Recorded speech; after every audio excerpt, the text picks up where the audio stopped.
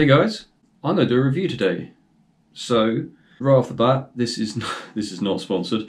I'm going to review my own shoes. I'll be reviewing the Topo Terraventure 2 trail running shoe. I've been using these since about March. It's now September, so 6 months or so. They look like this. These are the new ones. I should show you these new ones. Yeah. These are in the olive green. These are brand new, these ones. These are actually the second pair of these I've bought. They don't sell these. I don't think they sell these in a shop in New Zealand. At least I couldn't find any where I am. I had to check them out when I was on holiday in Canada. And I liked them so much, I've bought another pair. So these ones are untouched.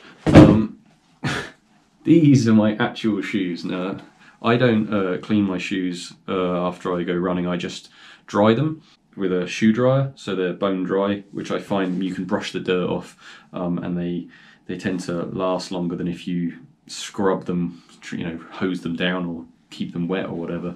And they don't smell as much if you keep them dry. So yeah, these have got 365 kilometers on them, 226 miles. So they should hopefully have another couple of 100k on them. And so far they're wearing pretty well, actually. I'll show you the soles. The soles on these are wearing pretty well. Compare that to a new one, and that's for 360 kilometers. It's not too bad actually. I'm running on clay, gravel. I don't do like really sharp desert runs or anything like that. The uppers are not wearing quite so well. I'll show you this hole. They both seem to, and my wife has these shoes as well, and they both seem to have got this hole here. It's not worn all the way through yet, but we are through the first layer, which is a little bit worrying. That's probably where they're going to fail. And looking at this shoe, it seems to have the same thing going on, and my wife started to wear through there as well. So that's probably where they're going to wear out first.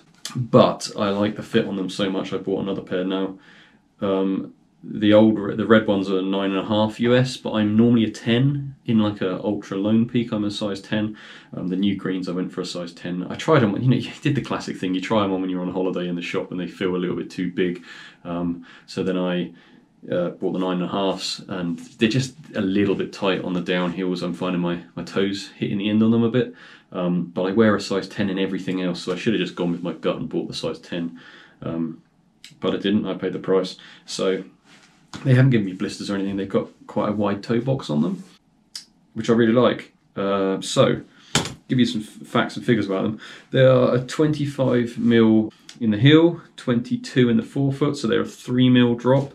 I came to them from Altra Lone Peak 4s, which are 25-25 zero drop. I love the Lone Peaks. I've had quite a few pairs of them, but the problems with them, they're quite sloppy. I love the wide toe box, but they're sloppy fit. It's particularly in the heel. It's like a skater shoe, which is fine if you're running in a straight line, but as soon as you get to technical sections where you're changing direction, they just don't really have a lot of control around the heel. I could live with that. I don't do particularly technical trails, but the wear on them, they just don't last. I mean, I had a pair 400k, which is, what's that, 230, 240 miles, and they were done. They were like absolutely done. The next pair, 460k, so maybe 250, 260 miles, and they were done. And I mean, the thing is, they've worn through, the soles are completely, the outers are completely gone. But the main thing was that even after like the first 2 runs, all of the bounce had gone from them. They just felt flat and dead. The first run was amazing, but I really wanted to like Lone Peaks, but I couldn't. I kept buying them because I couldn't find any alternatives. So eventually I found there was another shoe with a wide toe box, which was the Topos. So I tried the Topos, and they're pretty good. I really like them, so I bought some more. So yeah, I've had these for 6 months or so now that I've been running in. In terms of weights, I run in a US 10, but the US 9 is 306 grams, which is 10.8 ounces. Females, I think Joe is a size 6, maybe a 5, but the US women's 7 is 8.2 ounces, 232 grams. So in terms of weights, they're very similar to the Lone Peaks, but in terms of fit, they're much better. They have a much better fit in the heel section here than the Lone Peaks do. Both of them have the lace locking holes. But even with the lace locking holes, the Lone Peaks just feel kind of sloppy. There's a bit more rigidity in the heel here, which stops that slight side motion of your heel when you're slipping around on the cornering sections, which I really like. And they do have a wide toe box, just like the Ultras. If you're looking for a wide toe box, really, I think this is the best brand you can get. I really want to like Ultra. And to give you an idea, I've had Ultra Lone Peaks. I've still got the Ultra Lone Peak mids, the higher cuff version. I have the Ultra Paradigms. I have the Ultra Torrens. I've had a lot of Ultra shoes, and I've had multiple pairs of them.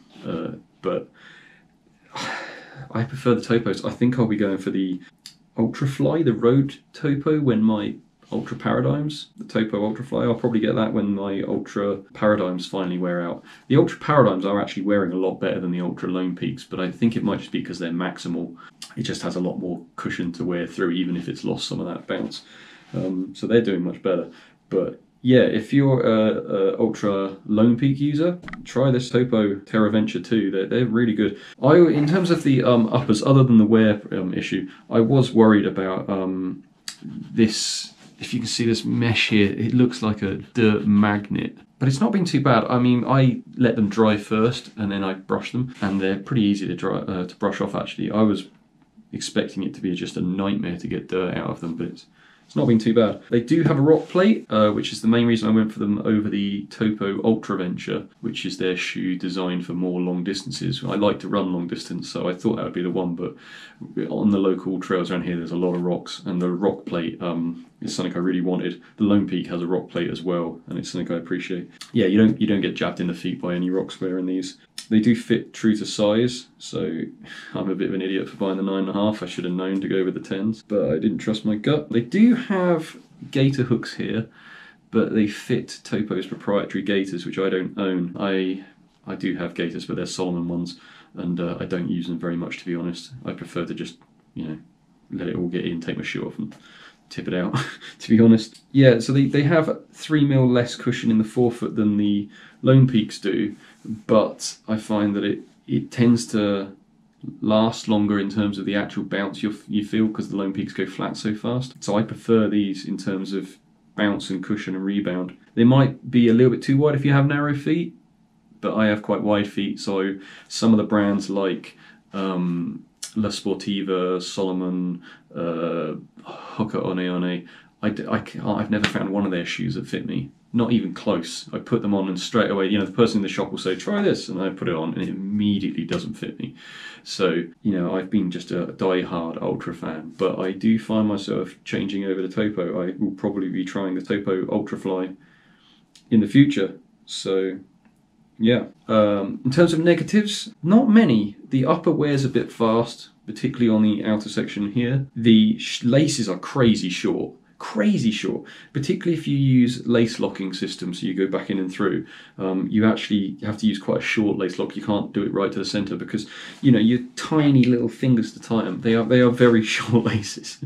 I thought the Lone Peak had short laces, but these are even shorter. Reality is though, you get used to it, and it's not too bad in the long run. I do use my Stryd power meter with these, and it fits on there just nice. It doesn't bang into your foot as you're bending it or anything. So yeah, I mean, that sums it up. If you're a Lone Peak user, I would highly advise at least trying out the Topo Terraventure 2. It's a great shoe. And I'm soon to be on my second pair. Hopefully I will get a good couple of 100 more kilometers out of my red pair, and then I'll move on to these green ones. Try them out.